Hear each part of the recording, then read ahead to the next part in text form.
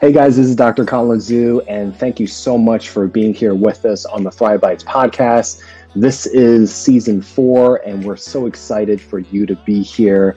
For those of you who don't know me, my name is Dr. Colin Zhu, double boarded in family and lifestyle medicine, and I interview the best and most passionate health and wellness experts of the industry on this platform. And we talk about plant-powered living, emotional resilience, and creating a thriving mindset. And this season, we're taking it live, we're taking it on multiple platforms, and we're taking it as a Q&A discussion as well as our interviewing of our guests. So we're super stoked about this, and please remember to like and subscribe down below, and we will see you. Welcome to the next episode. Okay, guys, welcome to the ThriveBots podcast, and thank you so much for being here. I'm your host, Dr. Colin Zhu, and thank you so much for spending your time to be with us here today for season 4, episode 3. And I am super excited to have these two next guests coming on board, and I'm going to introduce you really quickly. We have first the lovely Dr. Michelle Dang, and she's a board-certified anesthesiologist and pain management physician, and she's also fellowship trained in integrative medicine. She's a certified yoga instructor as well as a Legree certified trainer.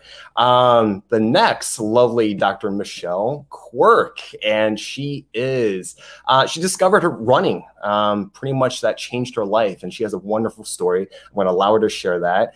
And she's basically a certified run coach with the Roadrunners Club of America, a local girls on the run coach, and a Disney World loving marathoner. And she is the founder and CEO of Mindful Marathon. So without further ado, please welcome both Dr. and Michelle's. Hey. Hi. Hi. Oh man, this is going to be interesting. We're going to have, the three of us and both of you guys on the screen and a lot of swapperoos. So how are you guys doing? Really good. Nice to see you. Great to be here with you.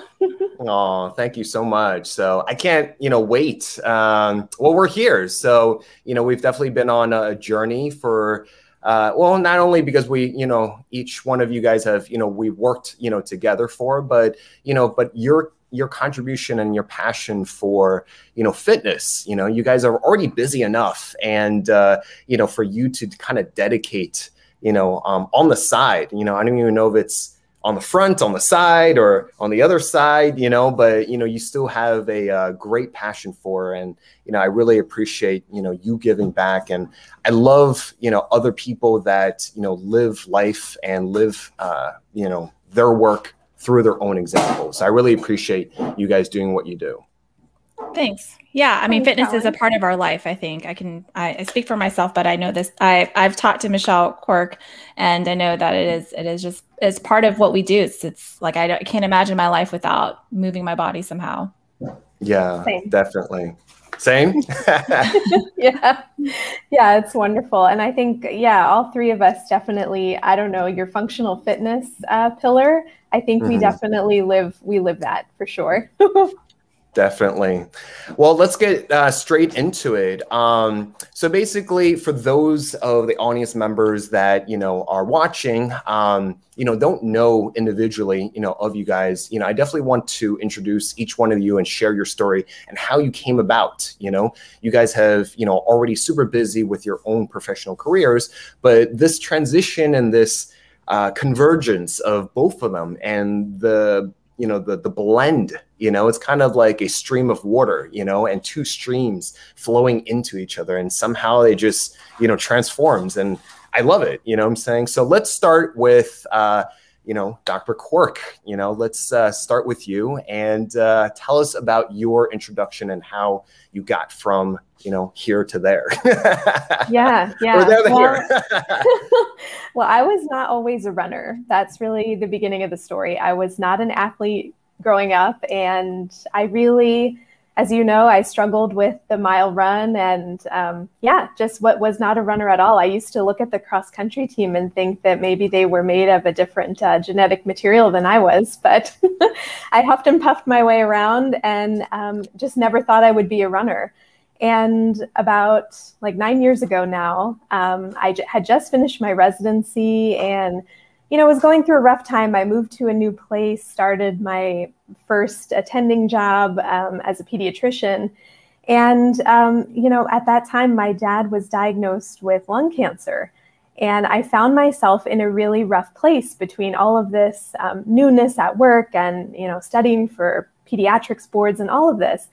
And I finally, I thought to myself, I'm not living a really great example for my patients. Like I'm saying to exercise, I'm saying to really love fitness, but here I am not really taking the best care of myself physically or mentally. And so I just decided that it was, you know, enough is enough. And I'm really going to try to run for, you know, probably the 100th time, because I tried it so many times before and quit so many times. But that's what really did it. Like that period of time in my life, I started running around the block where we lived, like 5 minutes at a time. And I found that it could like clear all of the thoughts that were going on in my brain and kind of help me through everything else that was going on. And that's how it started. And I signed up for my first 5K. I had wanted to run like a local 5K for a very long time, but had made a lot of excuses and put that off for such a long while. And I decided that that's what I was going to do. And after that race, man, I was hooked. I just, yeah, I don't know if it was the finish line, the runner's high, call it what you will, but I worked my way up from there to half marathons and marathons, and was so inspired by the sport and my own coach that I ended up coaching others. So that's kind of how I went from not a runner to a runner. Yeah. I can, thank you so much for that. I mean, I can definitely, you know, relate in the fact that, you know, I still run. Personally, I started with triathlons in 2006. Been athletic most of my life. Did a little basketball, a little track in junior high, little martial arts, and I did triathlons in like 2006, and then just kind of grew and just, you know, melded everything else. So I think I have a 10K coming up this Saturday, so I'm pretty excited for it. So, but I get what you're saying, because it is a runner's high, and you do it in conjunction with other people. I know you, Dr. Dang, also do it with, you know, your community. Can you share your story of how you got into it? Sure. So running is, I have a love-hate relationship with running, but I do love finishing. I love the feeling of accomplishment I get after I run. And so somehow I've made it through, I don't know, 7, 8 half marathons, a full marathon, and I don't know how many 5Ks and 10Ks. But in terms of my fitness journey, like Michelle, I didn't really grow up being athletic at all. Maybe I played some volleyball, some soccer growing up, but really did absolutely nothing up until after I had my son, whose name is Colin. And I had him, he's 12 years old now, but I did not really have necessarily a healthy pregnancy, was not really focused on my own personal health or wellness or fitness. But after I had him, maybe he was about 1 or 2 years old, I just felt really just overall just gross. Like I just was not moving myself at all. I had gained all this weight from pregnancy, didn't lose it at all. During that time, I think Groupon or Living Social was really big. And so I got one of those 6-week boot camp classes. And then I started feeling so much better and just feeling more confident in myself and my body. And that was literally when I got hooked. And that was probably around 2011. And from there, I kind of just never looked back. I started all sorts of different fitness classes, from pole aerobics to yoga. But probably in the year 2014 was when I really had a lot of personal stuff going on and started practicing yoga regularly. And I saw how much of a difference it felt for me, both physically as well as spiritually and mentally, that I wanted to complete my yoga teacher training. So I did that in 2014. And then practiced yoga probably daily for years after that. But then I just wanted to do more. Like, you know, it kind of is addicting, similar to runner's high, where the more you kind of work out, you start like seeing the change in your body, seeing the change mentally, that I just started kind of going a little bit crazy on the fitness aspect of it. And I started doing ClassPass, which you can kind of take a variety of classes. So, I mean, it was not unusual for me before the pandemic to do like 3 classes a day and want to keep doing it. But then from there, I found Legree Fitness, which is a high intense, low impact workout on a machine called a Megaformer. And I'm very proud of you, Colin, for calling it Legree. I think the first time we did the podcast together, Colin was like, Le Gras. It looked French to me. I was like, Le Gras? Or Well, the creator, Sebastian Legree, he is French, but I mean, maybe that's how he pronounces the name. I have no idea. Yeah, we should go ask him one day. We should ask him. So I started taking Legree fitness classes pretty regularly, saw a huge change in my body. It was much stronger. My core was a lot stronger. And so that was when I shifted and started practicing Legree much more regularly, and then became Legree certified. So currently I teach Legree Fitness, and I practice it as much as I can. I have a home microformer, which is a home Legree machine. And I just love just all sorts of different kinds of fitness. I encourage everybody to try a little bit of everything. And I started a Fit Female Physician group on Facebook, and we have, I think, close to 4,800 members right now, which is crazy. And I know Michelle Quirk is in that group as well. And that's like super fun for me. I mean, my passion is just getting people motivated and inspired no matter where you are. And there's a season for everything. You know, yoga was my season for a long time, and then I shifted now to Legree Fitness, and that may change as well. But I think the important thing is just to keep moving. Have myself muted. No, that's awesome. And what I love about that, you know, story, Miss Dang, Dr. Dang, is the fact that you did not stop cherry picking or picking the one that really spoke to you. And I think, you know, this episode is basically, you know, the essentials of, you know, to start moving your body, right? And what I find with physical activity, and we're all physicians here, is that, you know, and, you know, having people and counseling people and coaching people to move more is not enough, right? And I, you know, always say to patients, you know, I don't care what you do, you know, as long as you do something that was enjoyable. So I guess a question to both of you, you know, Dr. Quirk, I'll, you know, go to you first, is, you know, how, you know, if it wasn't running, you know, how would you, I guess, tell people, you know, to not give up, you know, because I'm sure you've had either patients or clients or just maybe friends and colleagues that, you know, just, you know, don't want to move, right? So how do you tell them to, you know, don't stop? You know, it's kind of like, you know, looking for something, and you'll find it, you know, when you see it, you know. Dr. Deng, you said like you felt it, right? So, you know, Dr. Quirk, like how do you come across those situations when you have a, you know, a soul that's like, I need to move. I know I need to move, but, you know, like, how do I get from point A to point B? Yeah, I have a lot of friends who tell me all the time, like, I love what you do, but I'm not a runner and I can't do that. And I say, that's fine. You have to find what works for you, but finding the something that really makes you feel good will help you to stick with it. So one of the things I always recommend, I just say start small, and that could be walking. Like if you're coming from the couch, just setting a small goal to walk the majority of the days of the week for 5 or 10 minutes, you know, at a time. It's a place to start. Maybe the ultimate goal is like that you would like to go hiking. Maybe you like to be in nature. Really just any kind of movement and finding that. So I definitely encourage this with my patients too. Like obviously not all of my pediatric patients are runners or like to run, but there are so many sports out there and so many aspects of fitness. But really for people coming from the couch or people who are really struggling with motivation, just walking, like a simple walk plan. I've been writing like prescriptions for walk plans for years for the kids at work and friends and family. But yeah, starting small is really the key. Everybody wants, you know, an overnight success, but but lifestyle change really happens more gradually and more slowly. And you have to find something that you really love to do so that you keep wanting to do it. Oh, you got to share this prescription. How do you write a prescription for the kiddos?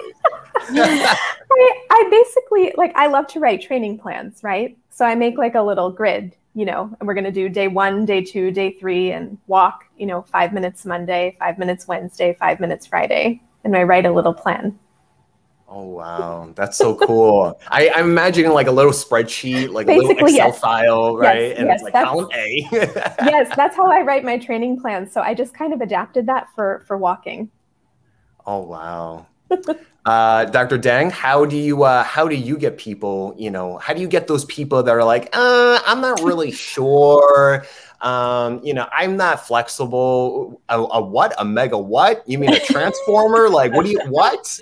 You know, how do you persuade, or how do you, like, you know, get them to do those, you know, quote unquote small steps? And do you have your own version of small steps? Yeah, so like Dr. Quirk said, I mean, for me, it's about sustainability. So I think finding whatever it is that's sustainable for that particular person. And so I ask people, what do you like to do? So for a while, I did Zumba too. So that's another thing that I did. I was actually considering getting Zumba certified at one point. I wouldn't be surprised. So I love dancing. And actually, a side note, I was like, maybe I should look into doing that again. But anyways, I love dancing. And so for some people, they may not think dancing is a form of exercise, but it totally is. You can burn so many calories dancing. There's so many different options out there for dancing, not just Zumba, but other types of dancing. So I think finding something that they're interested in. Also, some people are really into like listening to podcasts or audiobooks. And so if they're really not into necessarily running, but they like listening to stuff, I mean, that's something that they can do. I mean, I know when I'm into like a really good true crime podcast, I like the running is so much better for me because I'm like, okay, I can dedicate 45 minutes of running or walking and listen to this one episode. And so it's not that bad.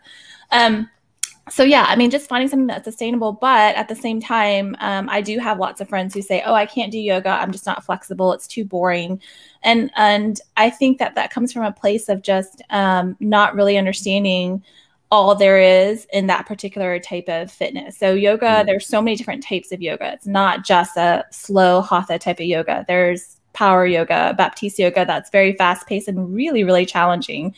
And in terms of, you know, them not being flexible, I mean, you know, you get more flexible by actually practicing yoga.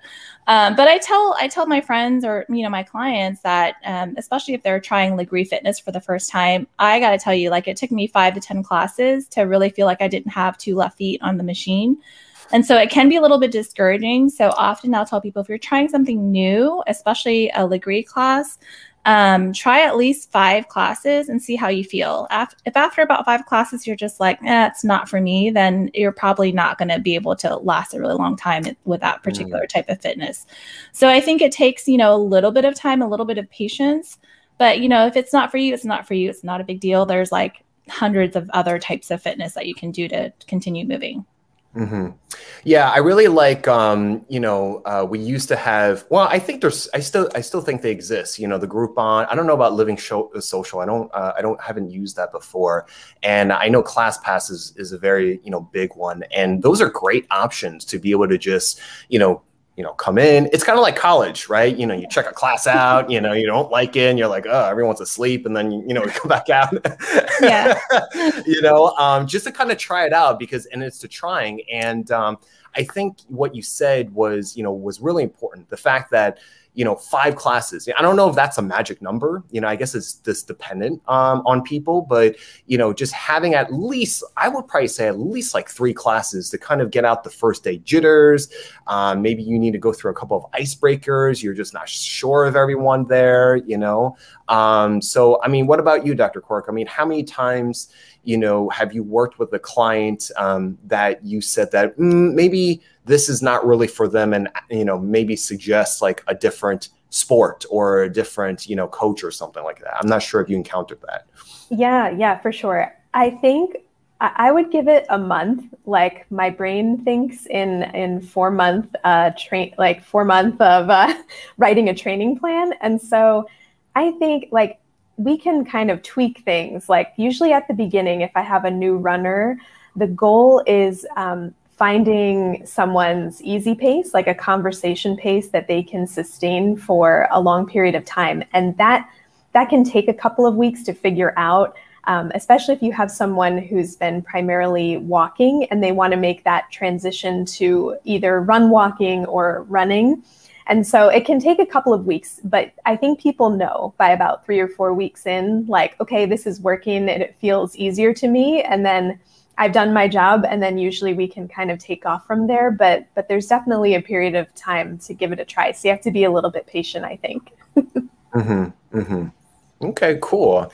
For guys that are watching in, just a reminder, this is Fitness 101 with the lovely, Dr. Michelle Dang and Dr. Michelle Quirk. And we are talking about the essentials to start moving your body. So here's another question is, when I counsel patients, I don't personally coach fitness, but when I'm counseling, patients, I find one of these options work. One, having a accountability partner, having someone that's supportive, whether it's like another person or, joining a community, a class. Before the pandemic myself, I really fell in love with CrossFit because of the whole concept of, community, and, community is part of, our pillar to thrive. It's part of, our social network, right? And then having this external motivation. People know that it betters their health, but maybe don't think about it, themselves. Maybe you have to refocus on like, well, Mr. Smith, why don't you focus on thinking about making it to your daughter's wedding? You know what I'm saying? Something like that as an external motivator. What has worked, for you, or do you resonate with any of those? Dr. Dang? Yeah, for sure. So for me personally, part of my own motivation for starting my fitness journey was because I just felt so bad after I had my child, and about myself and my health. And also I had a strong family history on my dad's side of heart issues, heart disease, high blood pressure, coronary artery disease. And so I wanted to decrease that risk for myself. I mean, I just had a baby. I wanted to be around for my baby and be healthy. So that was definitely a motivation for myself. And then I think as I kind of explore different types of fitness, I think setting or having some sort of lifestyle goals in mind for myself. So for me, it was like, I really don't want to be on a lot of medications if I don't have to. So my goal was to be more cardio healthy. So that was when I started running.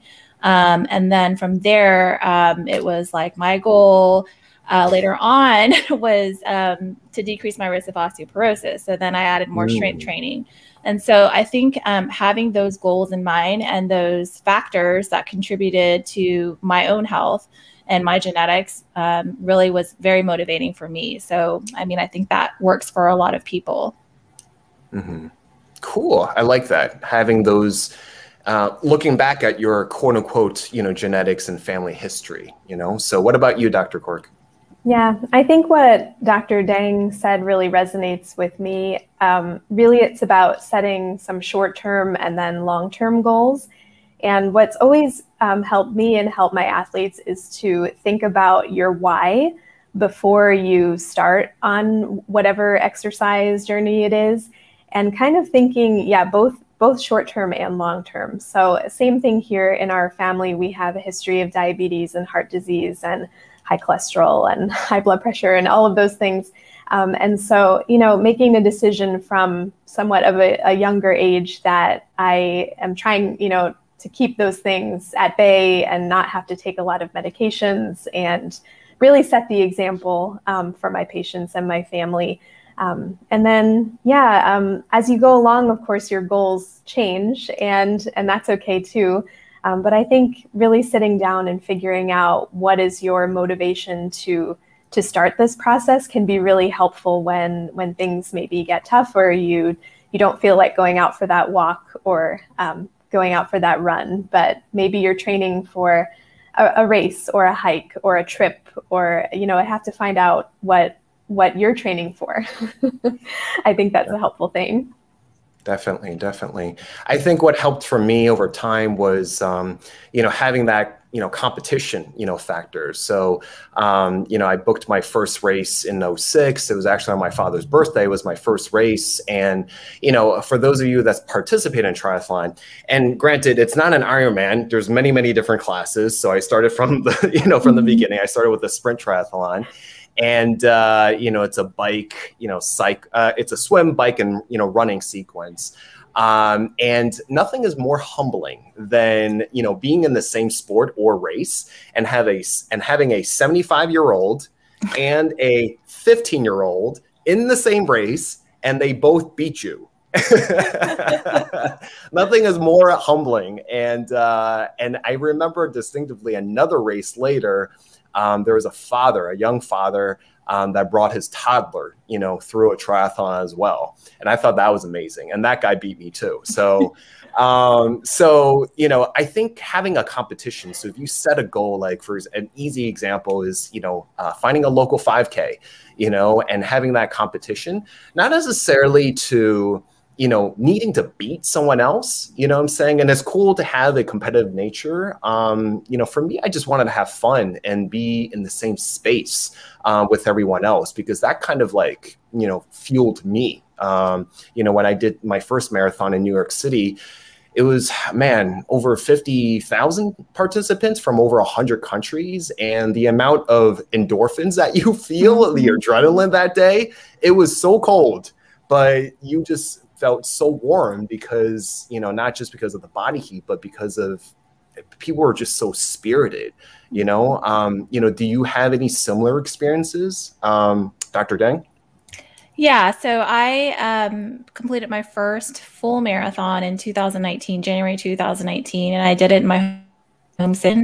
And that was after I finished, I said, I'm never going to do a full marathon again. And then here I am 2 years later, considering doing another full marathon. And so, yeah, it was such an amazing experience. And I have to say, if people haven't done live races, of course the pandemic kind of threw everything off kilter, but a live race is just so amazing, especially if you're able to do it in your hometown, because I was running by my old college, I was running by my house. It's a great turnout in Houston this year. In 2022 is our 50th anniversary. So it's live. So there is just something to be said. I know Michelle can really speak to that, being a running coach, but yeah, it's just that the running community is amazing. I can't speak enough for it. Yeah. You guys talking about your marathon experiences makes me want to go sign up for another one right away. But, I know you probably do this back to back. You're probably crazy like me, where you do one weekend and then another weekend, another weekend. No. But it's an exercise in restraint to not sign up for a lot of races, and there's a way to train so that you're not racing all of those. So, if you're all about the races and the medals, it's okay. And we can talk about that later on. But yeah, I ran my first marathon in January of 2018. And I don't want to say I had the opposite feeling as Michelle, but when I crossed the finish line, I felt amazing. And I wanted to keep running. If my coach was there and said, run 5 more miles, I would have done it. And I couldn't wait to sign up for another one. So much so that I got home from that trip and, I had to have a talk with my husband, okay, before you sign up for another one, just remember, that was a lot of training. That was a lot of time. Don't take it lightly. And I don't, but the marathon, it's an investment and, in yourself and in time, but it's an amazing experience. And the Disney marathon was awesome. It's really fun. Oh, wow. I've heard that's a great one. Do any of your significant, y'all's significant others actually participate in either in a race or in the same sport as you guys? Oh my gosh, my husband's an Ironman. So when you were talking about triathlons, I was like, okay. So I think he did his full Ironman in 2014, 13 or 14, and he's done several half Ironmans. And so luckily, I met him after he did all this. So it's a full Ironman it's just on another level. Still, every time he talks about it, I just can't wrap my head around it. But it took him probably a year, right, to train for one, is my understanding. Actually, from what he told me, I don't know. I'll have to like. You probably said like a month, right? He said that like, a month. He signed up on a whim, I think, and then he was like, "Oh crap, I really got to train for this." But you know, leading up to it, he did a lot of halves. So I guess like the halves were like training for the full. Okay. But yeah, he's a big cyclist and mountain biker and runner, and so he likes to kind of like try to be my coach when it comes to running. And I'm just like, I have, and this is where it kind of goes back to your goal. So my goal is never really to be like super fast. My goal is just to finish and enjoy it, because I'm doing it just for cardio health. I'm not doing it really to be super fast, even though, you know, at some point, maybe down the road, I might want to work on my speed a little bit. But since I do so many other types of fitness, like running is one aspect that I include for cardio. Running and biking is my cardio. And then I do all the other strength training. So anyways, yeah. So he tries to like, you know, get me to be faster and has like this plan for me. And I'm just like, okay, I know you know what you're doing, but, but let me, you know, I know what I'm doing too for myself. So, you know, it's a little bit of a squabble sometimes. I love it. Dr. Quirk? Yeah, my husband runs, but he is a lot faster than I am. And so we've managed to figure out a way to run together. Like for an easy run, he just doubles back a lot. Like we leave at the same time in the morning and go up the trail, and he'll go up a little further and then run back. And so we do that. And then for a long run, we just kind of, I want to say we run together, but separately. So basically we leave at the same place and come back at the same time, but he covers a few more miles than I do. And then we have breakfast. Yeah, we're trying to get our 12-year-old to run. We actually signed him up for our running group. So all three of us are in the same running group, but my husband's in the full group, and my kid and I are in the half marathon group. But for a while, like my husband, since we started getting our 12-year-old to start running, he kind of shifted his attention towards our son. And so, because he's pretty fast, you know, kids aren't usually, you can get them to run pretty fast. And so he shifted his attention from me to our son.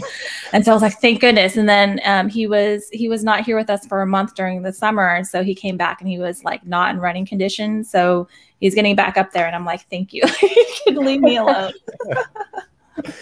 What do you say to those that, you know, maybe their spouses have, you know, maybe an opposing view, or are not really wanting to participate, or, you know, they're just kind of, you know, left to their own, feeling a little bit alone in their, you know, physical activity journey or fitness journey? Like, what would you say to them? Like, maybe it's not a significant other, maybe their best friend don't want to go, or, you know, not really as supportive. What kind of advice would you tell them? Dr. Quirk? Yeah, I think finding, again, going back to what does that person like to do? Could you come up with a way, like if one of you is a runner and one of you is a cyclist, could you still go out together? Like if you wanted to try to do this together and spend time together, maybe you do it that way. Or you have a walker and a runner, and same thing, the runner can double back a little bit if you're trying to do it together. But I think, you know, you're setting a good example. So even if your partner or your friend is kind of on the couch right now, you're still, you know, saying all the time what you're doing with your fitness, and you're a source of motivation and inspiration, and you're setting a great example. So I don't know, I like to think maybe you're inspiring them, even if they don't go out and run with you or bike with you or whatever it is, but you're inspiring them, even if it doesn't seem like it. So keep doing what you're doing, and hopefully the rest will follow. I love it. Leading by example. Dr. Dang? Definitely agree with that. I think part of it just is communication. So if it's like a significant other that kind of isn't really where you are fitness wise, I think just keep asking, because maybe, you know, out of 10 times, maybe one of those times they'll want to go on a walk with you. And so I actually I took a long break from running, maybe about 1.5 years. And during the pandemic, my husband and my son were running, and I just didn't want to run at all. Like it just had to run. And there are several times like they would always ask me like, come run with us. And I'm like, no.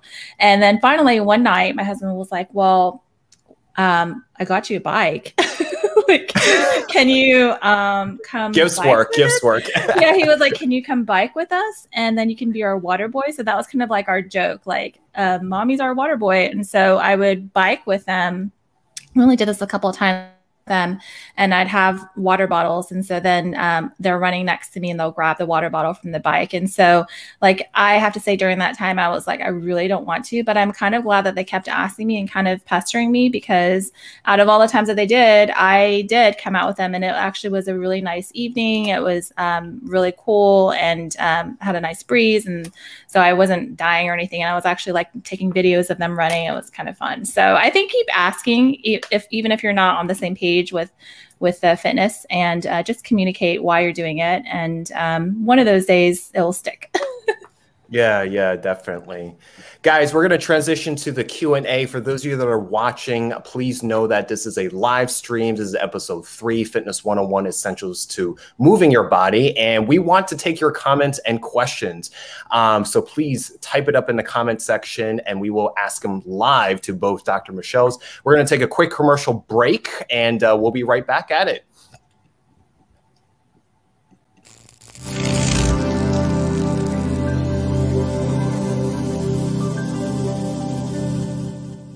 Hey guys, this is Dr. Colin Zhu, and welcome to the Thrive Formula. I'm so excited for you to be here and to be just a little curious about what we do.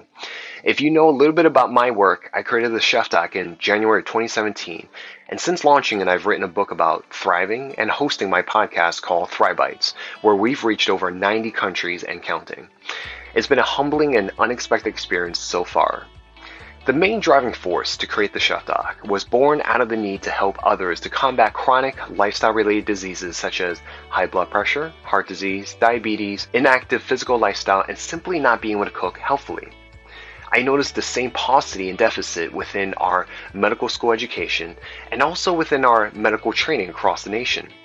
My mother, who is a traditional Chinese medical doctor, taught me the values of compassion and empathy and looking at things in a very holistic point of view. I felt that I needed to practice what I preach and to lead by example.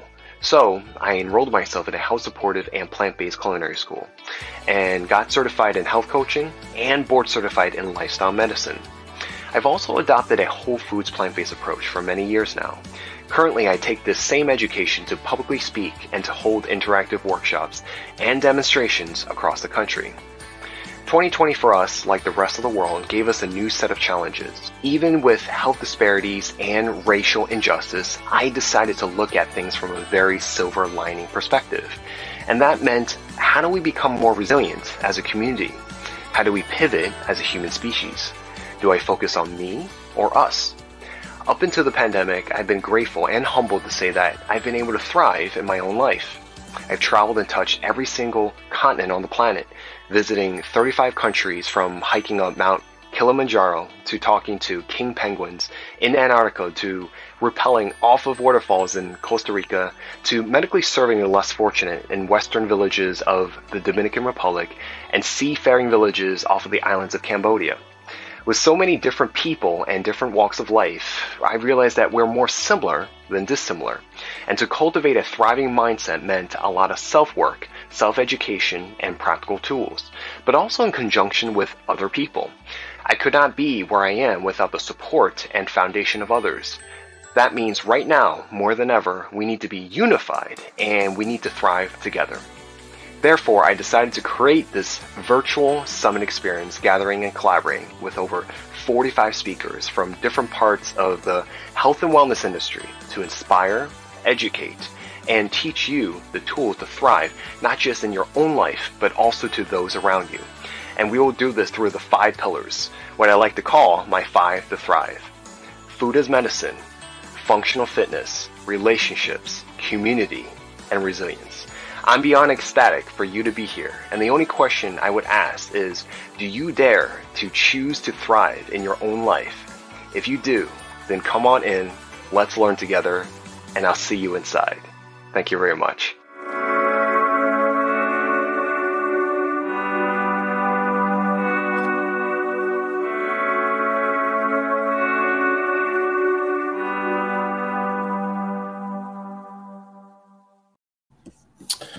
All right, so we've been getting some questions, but I'm going to read off this lovely comment. This is from Cherry Chew. I think she commented, she says, I love that. I find kids get really excited to go hiking too.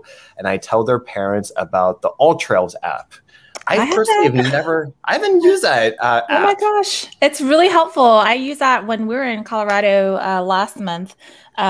We looked for different trails and found one in Boulder that we ended up hiking, and it was amazing. So it's a really great app for like to find different trails wherever you are. I gotta use that. Dr. Quirk, have you used that app before? Yeah, it's really nice. I also like to over prepare. Like if I'm going hiking, I like to know all the things like where to turn right, where to turn left on the trail. I get lost really easily. And so people will write their reviews of the trail and you can kind of plan ahead. It's nice. It's pretty accurate too, because the trail that we went on was moderate, and it was definitely moderate. Because sometimes, you know, like you look at something that says moderate, you're just like, oh yeah, it's probably not, but it's pretty accurate. Nice. So let's field some questions that people commonly, ask you guys. And Dr.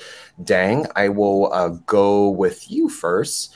So, you do yoga, you do Legree, right? And I think, most common questions that people would ask is, they just look at these, I guess from their perceptions, yogas or yogis, are considered like contortionists, right? And they're like, why are they in a sauna and flexing into a pretzel all day long? And so a common question would be like, I'm not really flexible. Can I still participate, in yoga? Why or why not? Yeah, so that is probably the most common question. And honestly, I think yoga for me initially was very intimidating too, especially in the day and age of social media, because you would see all these Instagram posts of beautiful people upside down doing one-handed handstands. And it's just like, I've never been able to do that. And that is not my goal. But I think, so the whole idea is just to use your breath to move your body. And so flexibility does not come natural for pretty much anyone unless you have, Ehlers-Danlos or something like that, where you're super naturally flexible. But I think that's the whole goal of doing yoga is if your goal, it's your own personal goal, right? So if your goal is to become more flexible, then definitely practice more yoga. But if your goal in yoga is to be a part of a community where you can use your breath to move your body, and then that's yoga too. So yoga is very different for everybody. So I think that's the most common misconception, is that I'm just not flexible. So what's the point in doing yoga? But yoga is so much more than just flexibility. Yeah, there's so many different types, of yoga coming from different lineages. You can probably spend a whole session just talking about, different origins of yoga. And then it does include breath work. There's there's like meditation. There's so many different layers to it, Right. Another misconception is it just for women, because it's very popularly, with the females, right? But can men also do it? Oh my gosh. I mean, if you do look on Instagram, the hashtag like men who yoga or yoga men, or I don't know, like there's tons of men who do it, and actually very strong men. And so I think incorporating yoga as a man, as part of your fitness routine is definitely to your benefit, because it's a lot of core strength, which I've noticed with teaching Legree is that a lot of men don't really focus on their core. And so for Legree fitness, which is all basically core strength training, a lot of men do struggle a lot, like holding that plank pose for a minute. And so it's kind of funny, because I laugh whenever I have like my guy friends, or, my husband's taken my class like once, and I laugh just because I'm just like, seeing them struggle it's kind of fun for me. But no, I mean, you're like, yes. It really is. When I taught a birthday class for one of my girlfriends, and all of our husbands took it with with the girlfriends, and it was so funny because all the men were like shaking and sweating and struggling, and the girls were like, whatever, we got this. But yeah, I mean, it is, even though you find in yoga and in Legree fitness or reformer Pilates, it's predominantly women. I think it's just because men think that I mean, no offense, Colin, but men think that they got to be in the gym, you know, CrossFit and all this stuff. But, you know, it is Legree Fitness especially is really, really hard for a lot of men. So it definitely is not just a workout for women. Definitely. We'll definitely come back.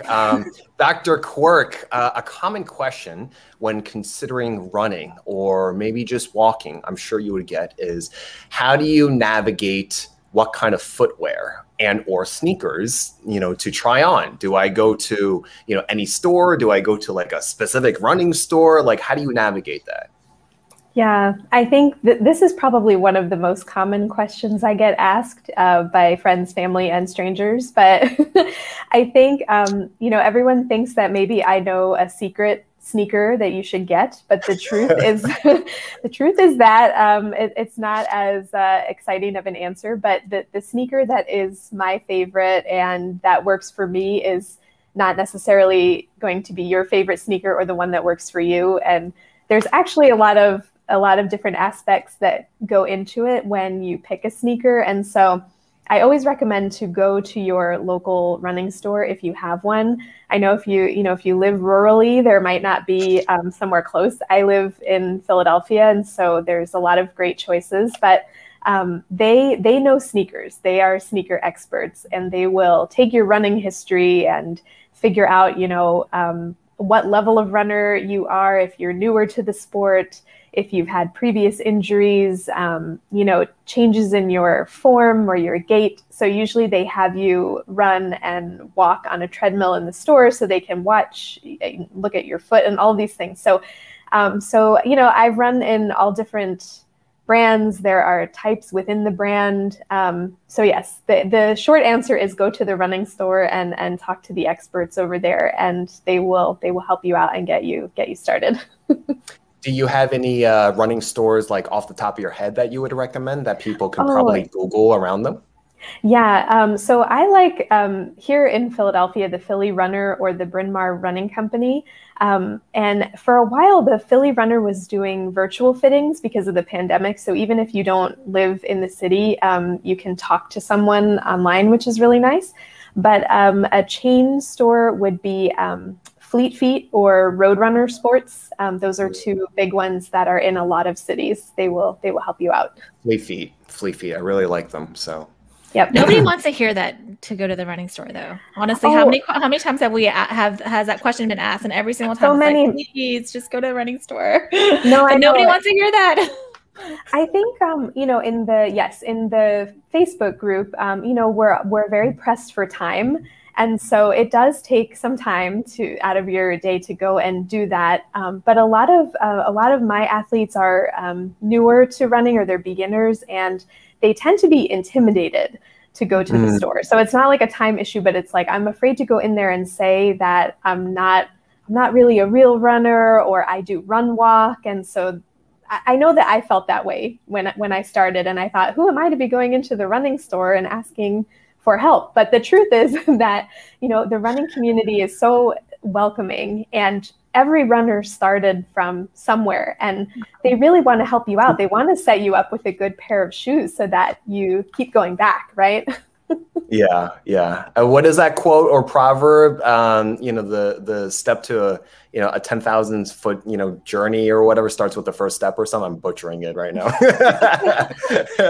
But it's true because because it's true, because you have to understand whether you're a 4-foot runner, a mid-foot, or a heel striker, you know, and you don't even know if you get shin splints or you have knee issues, you have patellofemoral syndrome. Like, you don't know until you try it out, and it's worth investing in a good pair of shoes, running shoes or sneakers, you know, to prevent injuries, right? And that could be a whole nother discussion in and itself. Dr. Dang, another question that people would have is how, you know, if I'm doing yoga, right, and I have like a bad back or some other injuries, can I still, you know, participate? How do I modify them, or if I even, you know, need to do them? Yeah. So with my background as a chronic pain physician, I often get this question because a lot of times people, if they injure themselves, especially if they hurt their back, they think that, well, this. Uh-oh. With an injury, you should still move your body, but you definitely, that's probably the most important thing, because if you're not moving your body, you're going to go put your body into more spasms. And so then when you do move your body, it's going to hurt even more. And then you're not, so it's just this vicious cycle. And so just from my own personal experience, I herniate my back probably once every 18 months or 2 years. But actually, since I've been working out in the past decade or so, it's not recurred as often. So I tell people, if you do have an injury, especially a back injury, definitely take some time off, but then maybe like a couple of days, take some medicine if you need to, hot baths, whatever feels good for you at that time, but then get back into it. And recovery, in my opinion, is different for everybody. But in general, I think starting slow, if you do have a practice of yoga, doing something like what's called restorative yoga or yin yoga, where it's gentle and really breathing and stretching into the pose, and then adding, for back pain, adding a lot of core strengthening exercises. And so yoga is a lot about core strength. Pilates is core strength, Legree Fitness is core strength.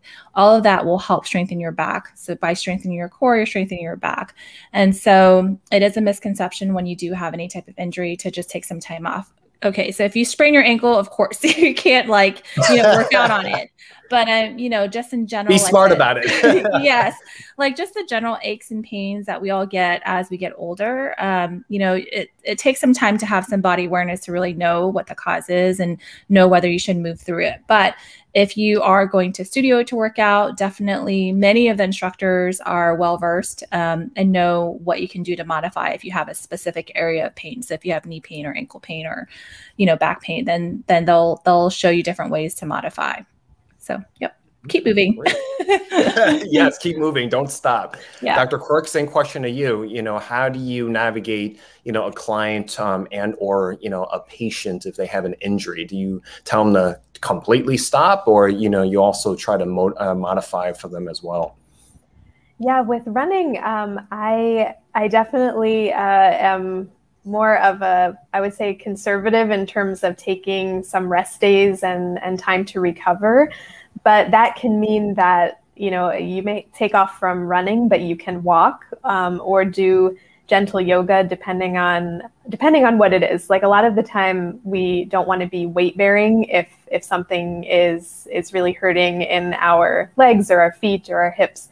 So usually I recommend taking a couple of days off of running, and then if things feel better, whenever you get back to it, you start back with a very easy jog, like a light run, and see if things still feel okay. And if they feel okay, great. And if they don't, then it's time to pull back further. But I'm a big believer in active rest. Dr. Dang was really talking about that. But with running, I'm definitely more of the rest and recovery. So if something is hurting, it is a sign that you might need to slow down and take a breath and regroup and rest. So walking, yoga, cycling sometimes, but yeah, it's okay if you miss a run.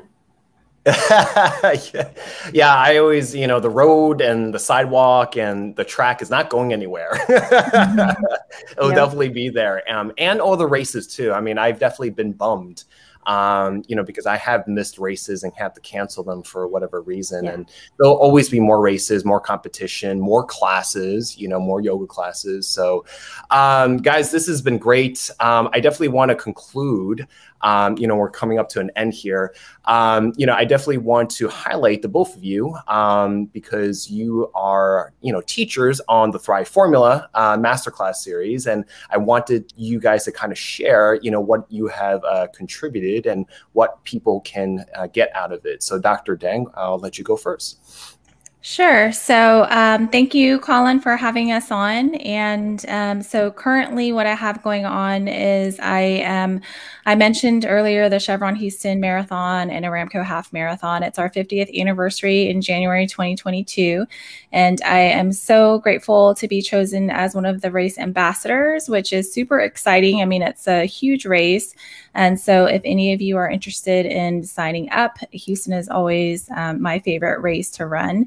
And I will be posting on the Chevron Houston Marathon Instagram page and our blog as well in the months leading up to I'm planning on doing the half marathon this year. And I am pretty active on social media. I'm on Instagram at Michelle Dang MD. I also run a Facebook group, Fit Female Physicians, which I mentioned earlier, Dr. Quirk is a part of. We have close to 4,800 members. That's all women physicians, medical physicians who have fitness as, part of their life, part of their journey. And we welcome all women physicians wherever they are in their fitness journeys, whether they're just interested or whether, they're trainers or anywhere from beginning to end. So definitely it's searchable on Facebook. So you can definitely look us up there. And as you mentioned earlier, I am a Legree fitness instructor. I teach at Fire Fitness Legree, which is a studio in Houston, Texas. I actually had one of the Fit Female Physicians come take my class last weekend when she was in town. So it's super fun. I'm always excited to see people in person. And so, yeah, that's all I have going on right now. I have lots of exciting things that I will be posting about soon in the next couple of months. So stay tuned. Nice. And what is your session about, on the Thrive formula for people that are inquiring? My session is on Legree fitness and moving their body, I think. Sure. Yeah, and hers, she kind of goes into her background story, and you've given us a wide array of moves and postures, and demonstrated that for us. That was really, really nice. Yes. So thank you for that. Thanks. Dr. Quirk, what do you have going on? And, speak a little bit about the session that you've contributed as well. Yeah, well, thank you, Colin. And thank you to Dr. Dang for being here. The session in the Thrive Summit was about how to get started with running, like very simple ways to get started with your running. And we kind of go into a little bit of the physiology of it and geek out a little bit. It's really fun. And then there is a demo session where we do warm-ups and cool downs and some very simple exercises for the core. So we can sort of get started with the core, and then you can go and take Dr. Dang's class after that for like level maybe 1.5. But yeah, it was really fun. And yeah, right now I do customized training plans and personalized coaching. So if you are a newer runner or getting back into running after a long period of time off, I would love to help you get back out there. Maybe you have a fall race that you're thinking about or that you've signed up for and had that oh no moment, like you need to start training. So you can find me on my website, which is mindful-marathon.com. And I have a YouTube channel.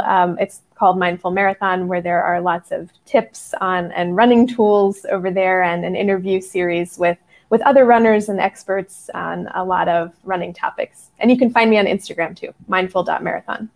But that's what's going on over here. I love it. And when this episode replays, I'll be sure to include the links in the show notes, so you guys could, watch out for that. So Dr. Michelle, thank you so much for being here. I really appreciate your time and your contribution to the physical activity / fitness world. And, pretty much a message to all you guys is please keep moving. I hope this gave you a little bit of inspiration. So please say goodbye to all the Dr. Michelles.